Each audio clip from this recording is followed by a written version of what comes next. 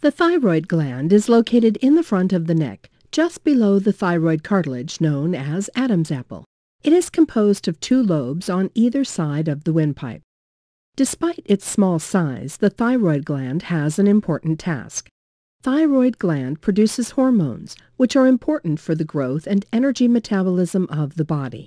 The production of thyroid hormones is controlled by another hormone called the thyroid-stimulating hormone, or TSH. TSH is secreted by the pituitary gland in response to the stimulation from the hypothalamus in the brain.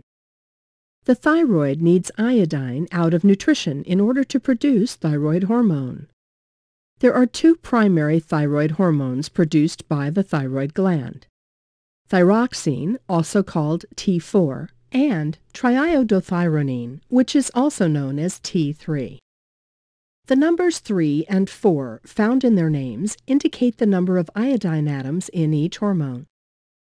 T4 is inactive and is converted by the body into its active form, T3. Thyroid hormone is transported by the blood to the tissues of the body, where it acts.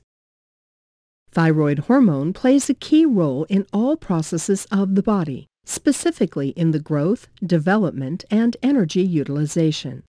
Deficiency of thyroid hormone causes delay in these processes, while excessive thyroid hormone can lead to a malignant acceleration of such body processes.